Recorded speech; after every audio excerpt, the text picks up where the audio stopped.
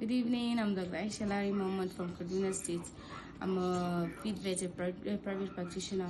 I deal mainly with Fulani and nomadic Fulani. I've been involved in massive vaccination in remote areas around Kaduna, like Uyaye, Kurmisata, Angwan Aye, too many to mention. We do advocacy on topics such as isolation and quarantine.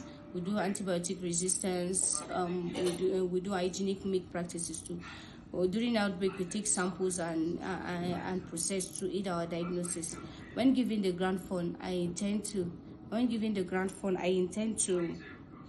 organize a massive vaccination campaign on transboundary diseases such as FMD, PPR, CBPP, and most recently with the outbreak of sheeppox, which has been causing massive economic losses to the farmers. Thank you.